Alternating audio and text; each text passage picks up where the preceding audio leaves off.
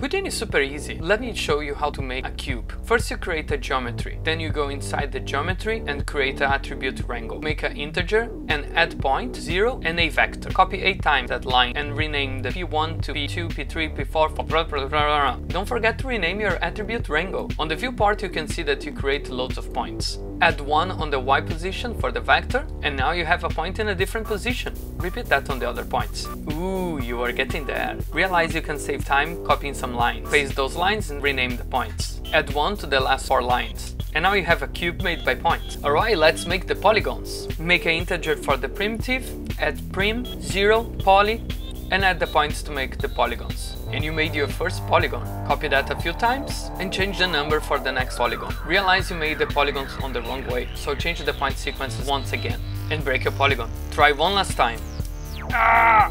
Once again. And finally, repeat randomly until you have the whole cube. Just try some random points, you don't need maths, you are better than that. And voila, sexy cube, sexy cube, sexy cube. Okay, but you want to move the cube, so let's do the matrix. Make a matrix, add a translate and multiply the position by the matrix.